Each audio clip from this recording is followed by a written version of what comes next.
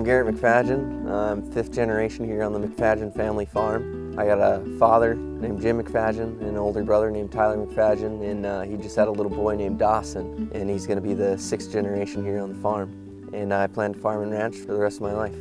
We run just under 300 cow-calf pairs and farm 275 acres of our own land, and then we cash rent another 700 acres. So we're a small farm by today's standards, but we kind of work as a team. We kind of rely on our youngest son, Garrett. He kind of takes up a lot of the slack.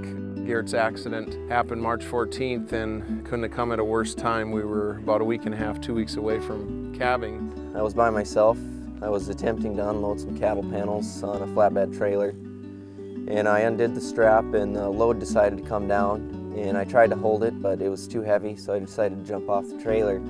The load of panels came down and got me on my midsection of my back and just crushed me like a pop can, and I was held underneath the panels, and I had the strength to crawl underneath the panels, and then I called my dad. When I answered the phone, all I heard was a distressed voice. I could tell something was seriously wrong. I said, Garrett, are you okay? And I heard the kind of a gurgling noise saying, no, I'm not okay. So I said, do you need help? And he says, yes. I said, do you need an ambulance? And he was able to say yes. So I immediately hung up and called 911. Garrett was dispatched in the helicopter to Fargo, North Dakota, and immediately went into a bunch of tests, scans, x-rays, MRIs, you name it. There was one big surgery. I had 2 plates and 10 screws and a little brace in my spine. There was no guarantee that he was going to be able to walk. We were very concerned about paralysis. He had some issues with his legs working properly. After surgery, it was really tough. You know, I had to learn how to walk again. And when I made those first couple steps in the hospital, I just cried. It was tough. You know, I was glad I could move my feet again. Farm rescue folks, I understand that they had multiple calls and explaining what had happened to Garrett and our family. And Luke called me in the hospital that day, and I just broke down.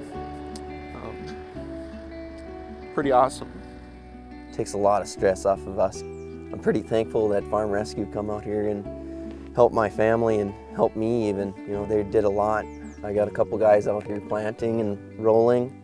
Got a couple other guys helping my mom move some fridges and a couple other things. And I got another guy out here working with some livestock, so they're jumping in wherever they're needed. 4 volunteers who didn't know me from Adam. 4 guys from Iowa show up here, and I can't say enough about them. When I first met them, first thing I did is give each one a hug. It's like the Calvary. They're just amazing, you know. You can't ask for better help than what you got here. Probably most touching things is all these guys have families. They've got, you know, young children at home and wives, and they left their regular jobs to come out here and help somebody they don't know, and wow, what an amazing reward. I don't know how we would have got things done. They come in and plant for us in probably 3 or 4 days and we're done, and it would normally take me 2 weeks.